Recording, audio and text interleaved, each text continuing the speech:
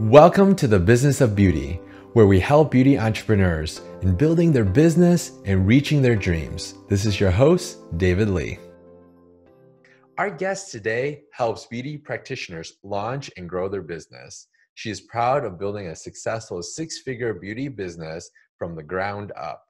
Her superpower is creating systems in her business that simplify her workflow so she can work smarter, not harder.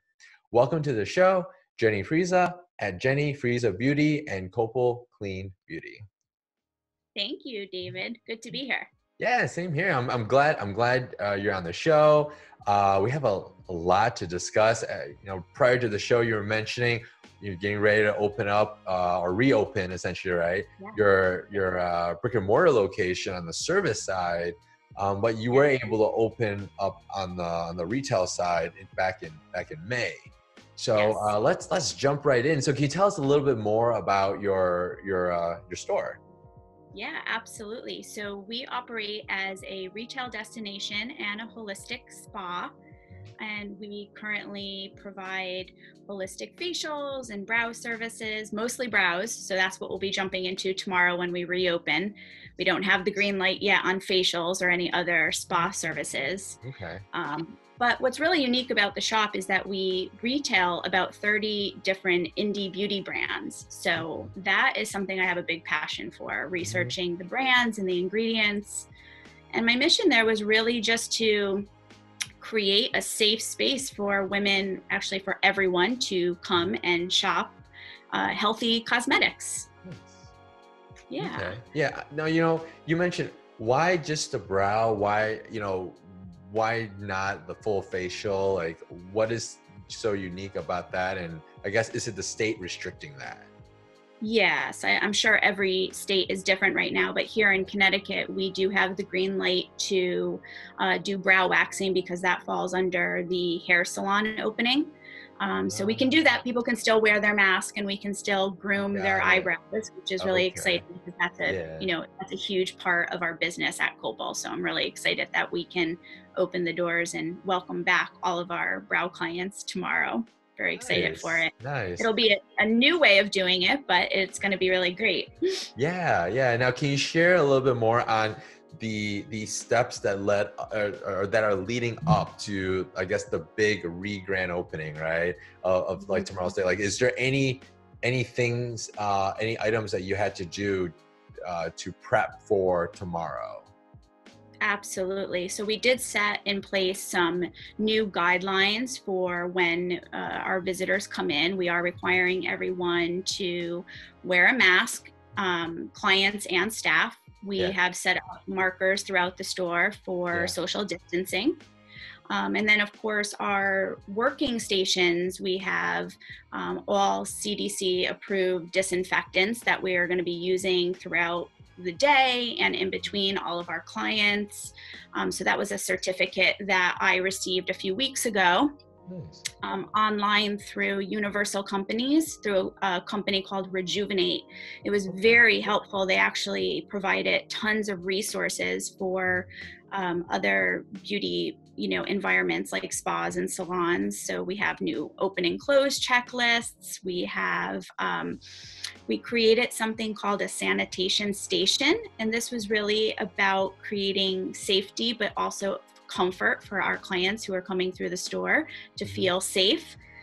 So we have right upon entry, we have a whole table set up with disposable gloves and face masks and hand sanitizer and bottled waters that are covered so people can kind of help themselves there. Nice. So even if, let's say, a client didn't have a mask, we're like, okay, well, grab a mask. Here's a mask, put it on. Right. We wanted to make sure we took the guesswork out of it for everybody so that we can make sure that people feel welcome, because it is a new normal and it does feel a little strange at moments. We wanted to make sure that we made it as comfortable as we possibly could with the circumstances. So leading up to tomorrow's opening, what has been the most challenging piece for you? Honestly, when you're working in a service based business, you are counting on your service providers to come back to work. And so through COVID, we've definitely faced some challenges with having the right amount of support to open the doors. So I've been pivoting myself, and I've actually stepped away from the service floor a little over a year ago, but with the new circumstances, I will be on the front line servicing my clients tomorrow. So and I'm glad you mentioned that, because that's been one of the challenges I've been hearing from a lot of different business owners. They're like, the unemployment benefits, they're way better, and they don't even have to work, so it's kind of tough to bring them back. But then, like, I've talked to other lawyers and other, I guess, professionals like accountants, and they're saying, sometimes you gotta have to be the bad guy as the owner and say, okay, well, we have a business we have to run, and I'm not going to lie to the government and say, all right, well, you're going to go and collect unemployment when I have a perfectly, wonderful job and position here for you. And plus, it's really not sustainable, right? It's just like no one can really, not work and get paid, right? For it. We have to work to be compensated, right? So 100%. It's like it's not sustainable anyway. So I think this is a temporary thing. I mean, it is a temporary thing. It's just how it's interesting to see how other business owners are kind of getting through this. I think most aren't really forcing their staff. I think overall, their staff, their team understands, like, hey, we're here as a team, we're here as a business, right? We have to get through this. Right. It's a delicate situation, but I do hope more business owners talk about it. Just in this last week, connecting with some of my colleagues, I realized I was not alone. And you're right. At the end of the day, you want to be, you want to be a human. You want to speak to your staff and your employees person to person and hear what their concerns are. And then still at the end of the day, I do have a business to run and a, clientele waiting to come in. I mean, one of the beautiful things about the beauty industry is I really truly feel like we are recession proof. People, I think the beauty industry, our clients need us now more than ever for a little self-love. So the business is there, and it is challenging when you can't meet that demand because of the unemployment issue. But as business owners, that's what we do. We rise above, we rise up, and we pivot, and we find new ways of doing things, and we move forward. One of the things I've seen other business owners do is they were able to apply for the PPP, and with the PPP, they were able to bring the team back. As a matter of fact, they even give them a nice, small bonus to thank them, like, hey, thanks for coming back. Here's a little incentive to kind of transition back into the workforce, right? Absolutely. So that's one option, one suggestion for viewers out there that are listening in. Sure. And flexibility too. I tried to be really flexible with my offerings with my staff, flexible hours and, childcare and making arrangements and things like that. I think it was just a time to really hear what people's concerns are and try to modify just a little bit what your normal expectations would be for someone. And the idea is everyone's suffering, right? Everyone's having a difficult time.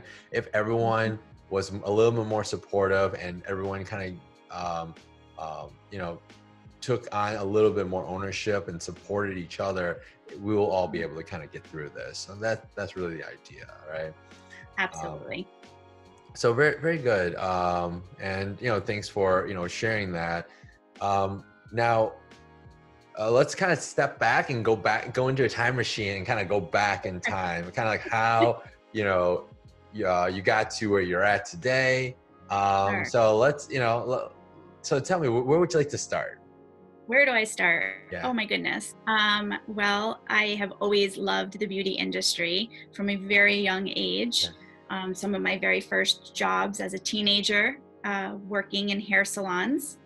But I spent majority of my career working in retail cosmetics as an international makeup artist for Trish McAvoy, and as a resident makeup artist for her in New York City. So I had the great pleasure and fortune to work with a really awesome company and learn both the business side of things. Trish is considered kind of a smaller company when you compare to like the Chanel's and the Estee Lauders of the world. Mhm. So I got to work really closely with her and learn a lot about the business side. And then I got the creative experience working in New York City and working with brides, doing their makeup and fashion shows and photo shoots. So that was where I spent the majority of my career. And then about almost 15 years ago, I met my husband. Life was changing. I moved out of the city back to Connecticut.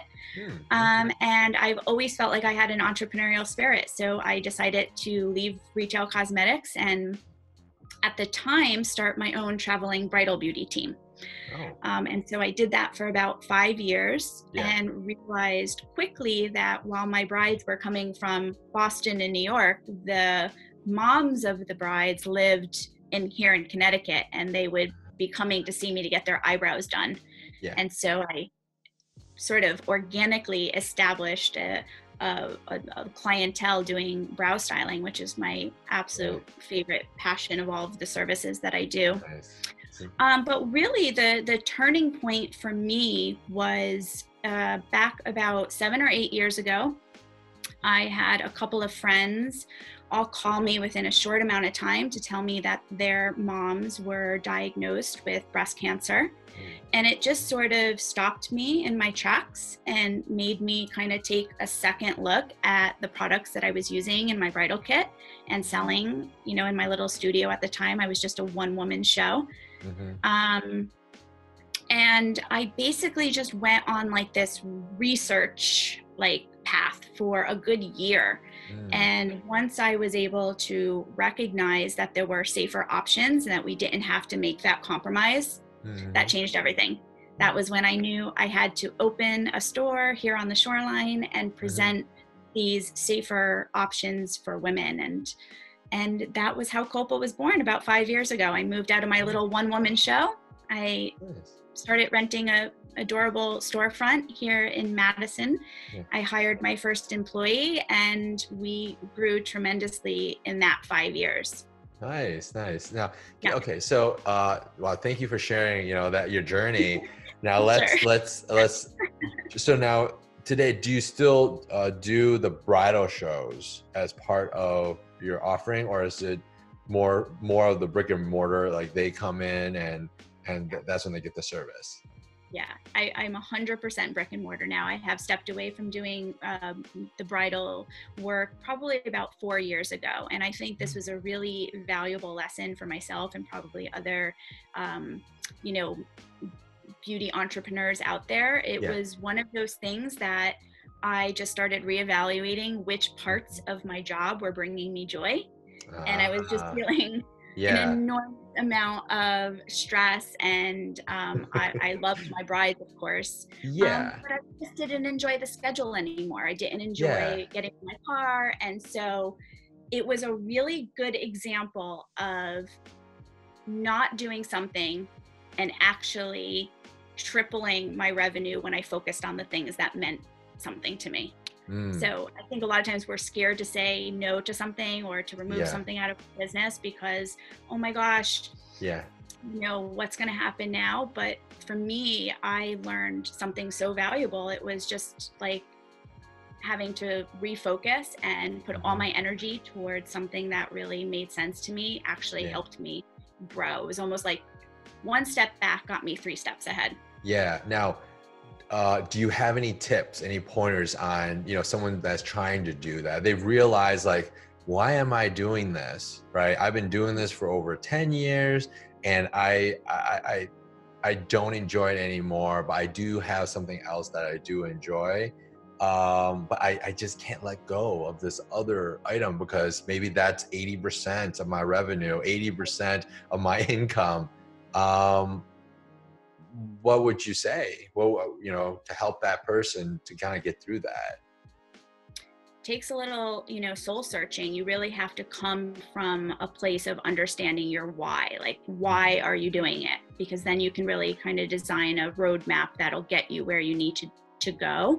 Yeah. And I think a lot of times we're not clear on what that why is, and we end up going off in different directions. And once I realized that my why was to help women make better choices, to choose safer cosmetics, it was not as scary to walk away from the bridal anymore. You know, the passion fueled me in the direction. But at the same time, you have to be, you know, a little strategic with it. You're not going to want to be hasty and just say, okay, I'm done with this and start. I'm out. You know, I didn't do that. I took my time and I did my research, and I slowly weaned myself off the weddings little by little while I built the business. So I wasn't leaving myself in a compromised financial, you know, bind. So when you say you started weaning off like the bridal side, what did that look like? Did you start declining additional jobs and trying to get more on the other side? Well, I did it in two parts. The first part was I first just set myself some guidelines. And said I'm only, you know, instead of doing 35 weddings, I'm only going to do 10 weddings this year. Okay. And so setting targets.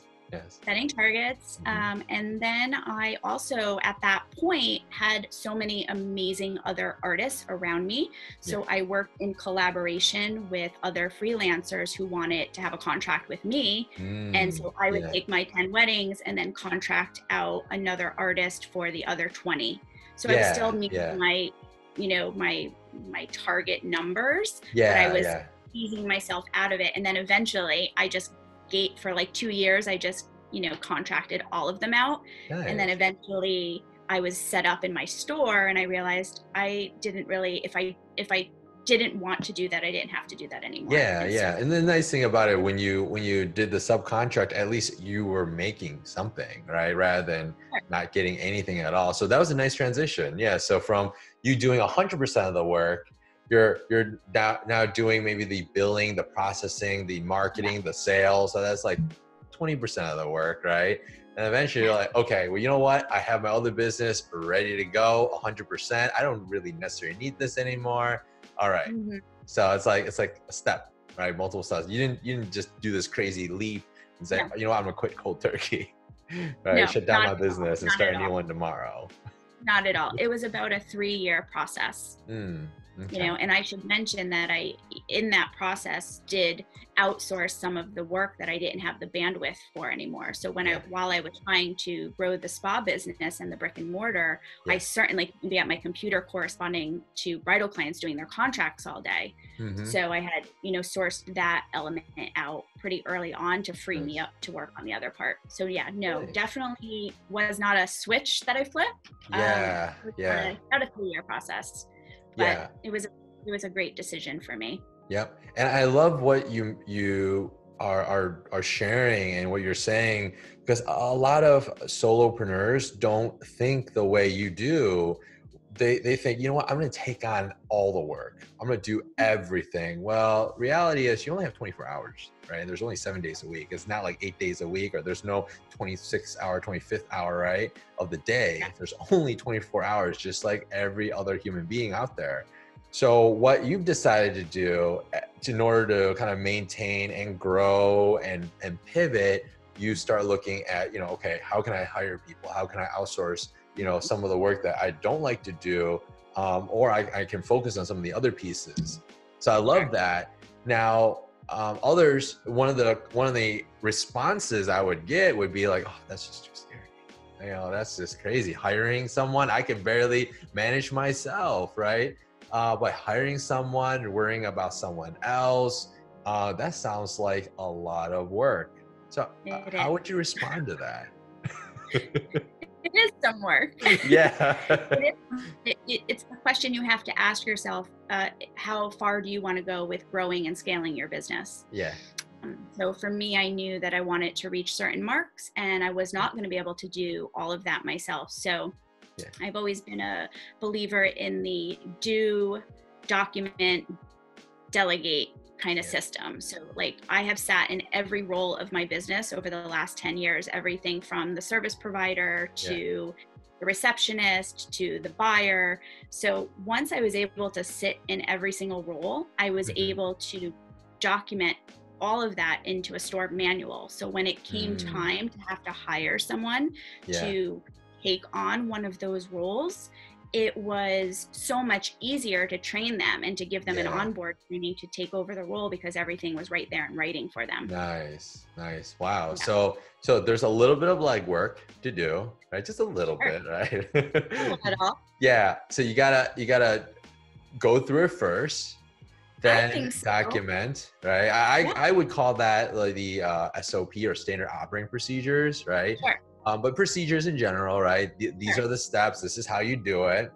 Not only for yourself as a reminder, but or your future hire. Then write down, look at all your processes, right?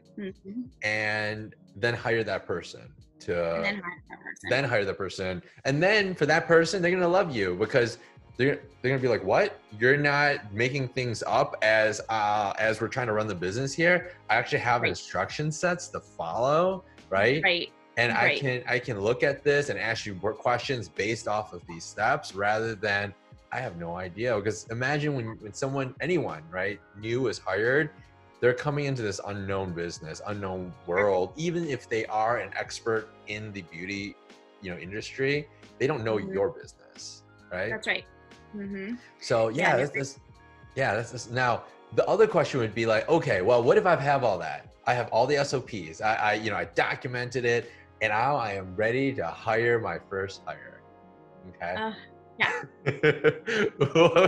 What would you say to that? Well, it's an area that I think through this COVID experience, because in many ways I am kind of building again from the ground up, since I am walking into this only with an administrative assistant, but without any service providers.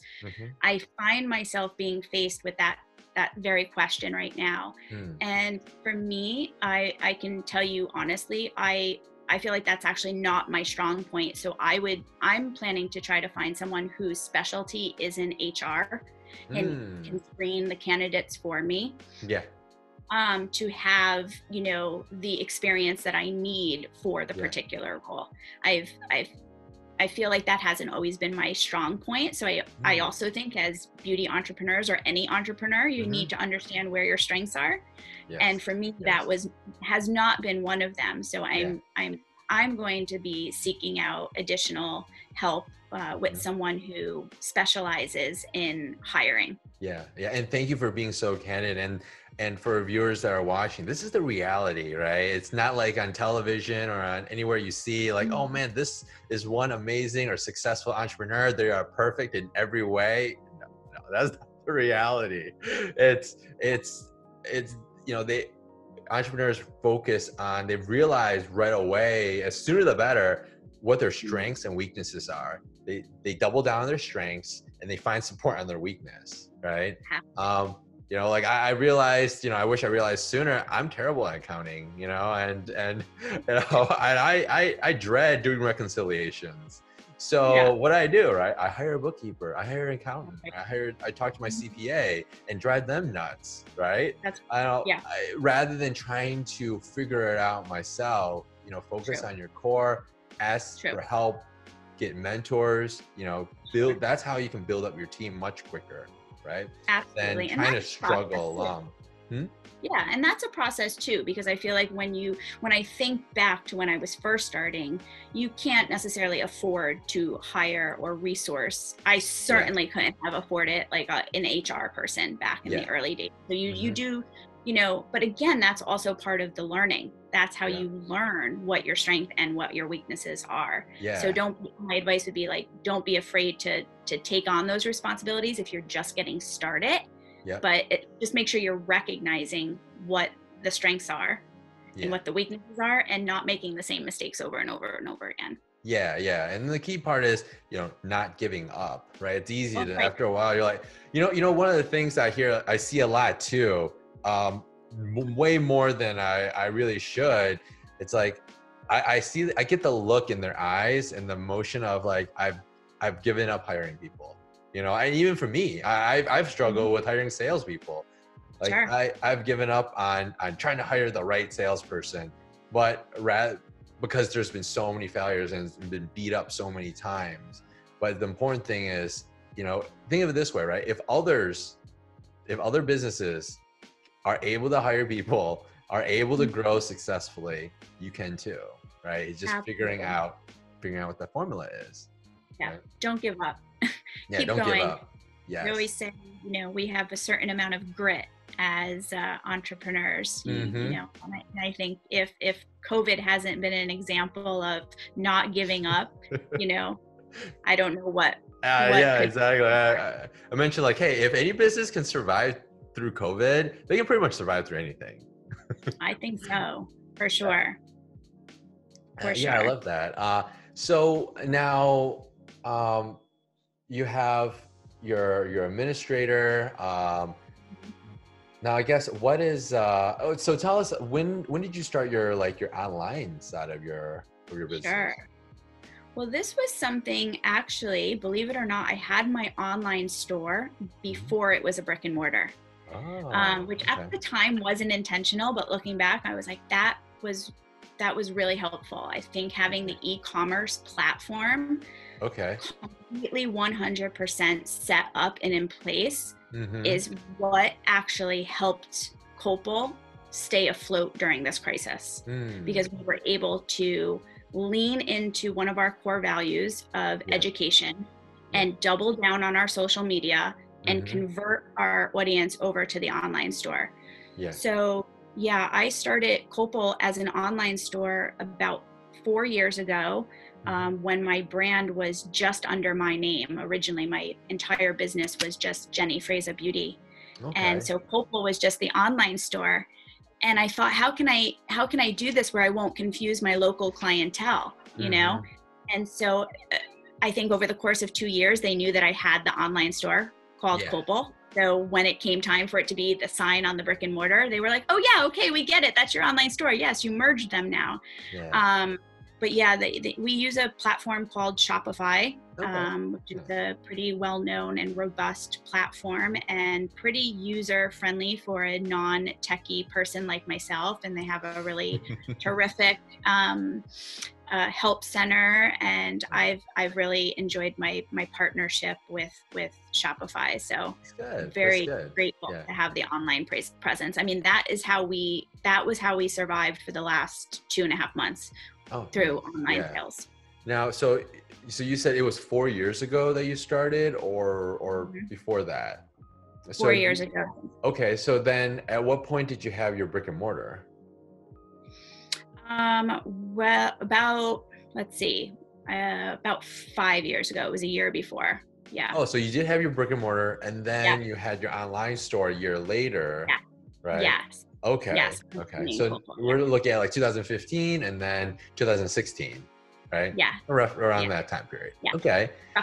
Now, was it difficult setting up the online store? It was a little tricky. It was time consuming. It wasn't difficult. This was an area where I knew I was going to need to work with someone. I'm not a developer. So I did work with someone on some graphic design elements, and I did work with someone on the developer part of side of things. And it was more just time consuming. It wasn't hard. It was more just time consuming. And we have, like I said earlier, about 30 different brands, all with, a few hundred SKUs in each brand. Wow, so that's a lot of data entry. So it was more just the time of putting all of the images in and setting up all the back end of things. But it really, it was not challenging. I would tell anybody who feels scared of that or feels like they're not, tech savvy, to not let that get in the way. For me, I mean, there's several platforms to use, but for us, Shopify has been really, really terrific. Nice. So from the point of, okay, now you have the site ready, you have all your products on there, the marketing side, how did you get people to go to your site and start buying your products?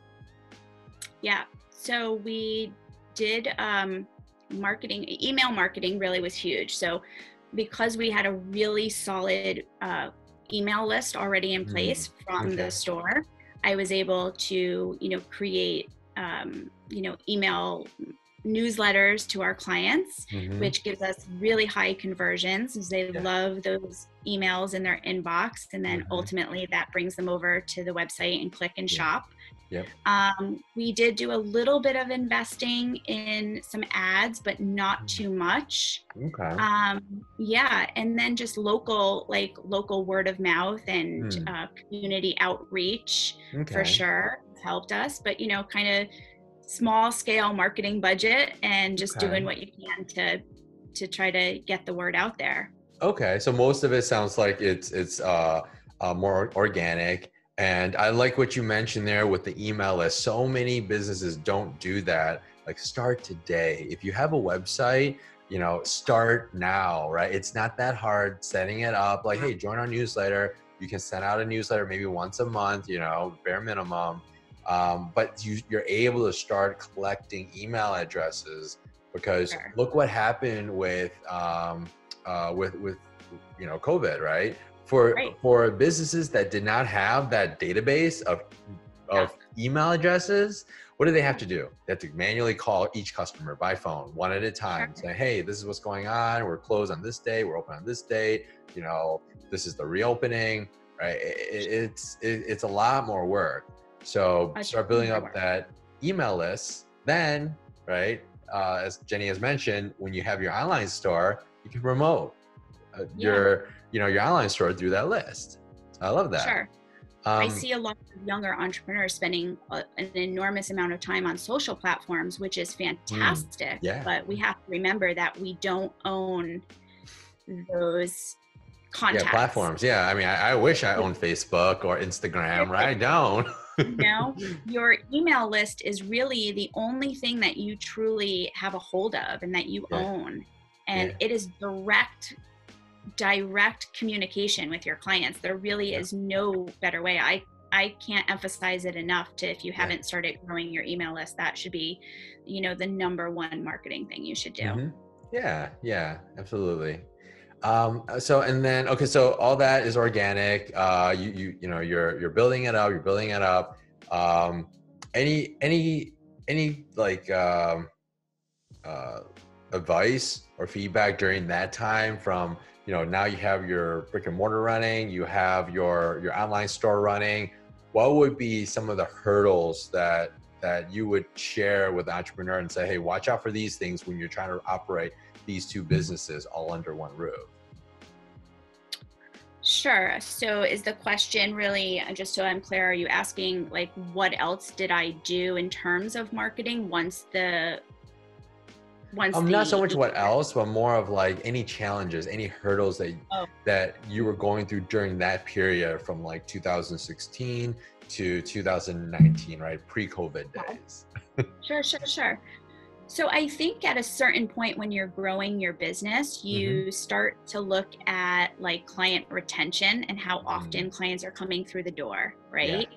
So how can you maximize that? And I remember realizing like we were having clients come back, but we weren't really maximizing that time that they were in the store. And so felt like at the time, one of the solutions that we came up with was to create different add-ons based on clients' feedback. For example, we do a lot of brow waxing, as I said earlier. So at the end of our brow styling session, we would do this quick little like massage around their, orbital bone on their temple. Yeah. And every time someone would leave, that was the best part of my brow visit. And so I realized, oh my gosh, I bet if we said we can do a 10-minute add-on and make it like a chakra energy massage, we would, change $30 service to a $45 service in the same amount of time. So that was one way that we saw a challenge and found a solution to it and continued to grow. Love it. And your clients are happier. They get this nice massage, right? And they're super happy at the end. So I love that. So thinking about, you try something and it's like, you try something, you throw it against the wall and it sticks, and other times it doesn't. I think you just have to be willing to try something new and see if it works. Yeah. I love that. Now coming up to the like beginning of 2020. Now, in the beginning of 2020, like what were your original plans? And then, of course, plans got sidetracked. Everything got sidetracked. My business was in the best place it had ever been. Yeah. We were having unprecedented growth year after year for the last 3 years. And we hit a marker at, we finished 2019, our best and strongest year. So we hit the ground running in 2020. It was like off to an incredible start. Yep. And for me, I was literally at the finish line in terms of the entire business was functioning 100% without me there. Nice. Yeah. I was days away from completing my training with my new store manager. Yeah. I had both of my estheticians up running and trained. We were bringing in new brands. We were doing all kinds of amazing events in the store. That was another way we learned to scale in the last few years, by doing wellness events. But and literally COVID happened and it just sort of, wiped all of that away. And so, oh my goodness, what was the question again? Yeah, so it changes. Like you have all these different things in place, right? And can you kind of share through like your process of like, was it, how big of a surprise was it? Like, were you like watching TV one day and like the governor just said we are now on lockdown and we don't know when lockdown will be ending? I mean, like, was it that point in time where like, oh my God, what am I going to do with my business here? I was actually traveling. I was in New Mexico the week that things started to really get hairy in Connecticut. Okay. And I got off the plane on a Friday and closed my store that Monday. It was a week before the state mandate, and I did that out of safety of my staff. Yeah. And to answer your question, I don't know. I mean, I've had curveballs thrown my way. I've had challenges. There's nothing you could have done to have prepared for something like this. It was so shocking. Even making the decision to close felt very like surreal. Like I was pretty sure we were just going to be open again in 2 weeks at that time. Yeah. Everyone had that hope like, oh, you know what? It's going to be open in 2 weeks. No big deal. It's just going to blow by. Right. But the problem is this is a virus. So you can't tell the virus, hey, you know what? Can you just chill here for 2 weeks and then go away? Right? That doesn't happen. Yeah. But that did not happen. So probably on a week 2 or 3, I started to realize that we needed to come up with a pivoting plan to try to, keep things, at least stay in communication with our Copal community and our clients, and to figure out how we can, still deliver some kind of value to them and how we can make their lives easier. And one of the things we came up with at the time was doing what we called Copal virtual hangouts. And so every week on our Instagram, we would invite other small business owners to come and do a discussion on either health, beauty, or wellness. Nice. And that was a really yeah. way to keep communicating with our audience and to stay in touch with them during a very difficult time. Yeah, that's good to hear. Yeah. And then anything else that you've done during that time to kind of stay on top of mind and business changes from that point? We just doubled down on our social media efforts. What else did we do? We started offering virtual offerings. I put pen to paper up with a line skin consultation. You could provide it. Okay. I'm sorry, Jenny, you broke up for a second there. Okay. Can you hear me? Yeah. Just a little bit lag there. Okay. Give it a second. Zoom is thinking. Okay. Let me know. I think. Oh, yes, we're good now. Okay, good. Yeah. I'm so sorry. No, it's okay. It's okay. It glitches every so often. So yeah, we started offering some. Am I stuck again? Yeah, no, you're good. Yeah, you start offering like Virtual consultations or consultation. virtual Yep. consultations. Yeah, yeah. Nice, So nice. our clients were really they were just so happy. I think when you have a really loyal following, which is what Yeah. hopefully you're going for, right? Mm-hmm. The women in our community really just they wanted to support us. I'm not Yeah. even so sure some of our customers needed that mascara or their lipstick I don't need it. first, We want to considering it support you. was wearing makeup, but it just Yeah. felt heartwarming that they wanted to support us. Yeah, Just that's nice. on social media, we did virtual consultations, we did the Copal Hangouts on Instagram, regular email newsletter. That was the best we could stand, being able to be in, with people. Nice, nice. Okay, well, I've taken a lot of your time already, so thank you so much for being on the show. Yeah. I guess let's talk about the future. Let's talk about what your plans moving forward, post COVID. And then we'll wrap up with how can our audience reach you? So Sure. those two things. Sure. Yeah. Well, it's certainly a little bit of an uncertain time, but not going to give up. We are going to move ahead with, as I said, we're opening the store tomorrow. I'm going to be hiring Good luck. someone to help, and we're going to, build our team back up and, and just start getting back to business as usual, hopefully sooner than later. And then for me personally, I'm just really excited to help other young entrepreneurs. I feel like despite the challenges, there's really no better time for you to go out there and make your dreams come true and to start a beauty business. So that's my plan, is to really pour my heart into, coaching other young beauty professionals. Nice. Yeah. And actually, speaking of that, you do offer coaching, right? Yeah. Let's touch up on that real quick. Like, do you do one-on-one coaching? Do you have like a coaching course or coaching program? Like, what do you do on the coaching side? Yeah, so right now I do a one-on-one coaching, and that's through my Jennie Fresa website, which is jenniefresa.com.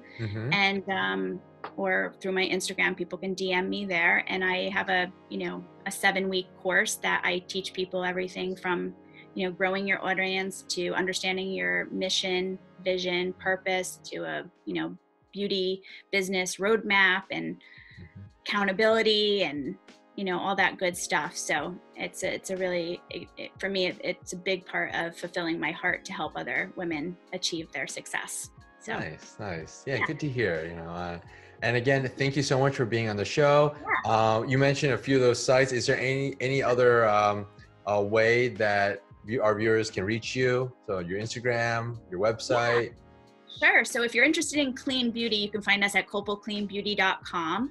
And our Instagram is @copalcleanbeauty. And if you're interested in beauty business mentoring, you can reach me at jenniefresa.com or on Instagram at jenniefresabeauty. Nice. Well, thank you so much. And viewers, I hope you enjoyed this episode, and we will see you next time. Bye. Thank you, David. Take care. Take care. Hey, Beautypreneurs. Take care. I'm David. My team and I created a website kit for fellow entrepreneurs looking to grow their business online, whether it's e-commerce or a service-based business. We've got you covered. This will also help us continue our webcasts and provide valuable knowledge to countless beauty entrepreneurs watching. For more details, check out our website kits at beautybiz.info/website kits. If you like the videos that we make, you can support us by giving this video a thumbs up and subscribing to our channel. Thanks. We'll see you next time.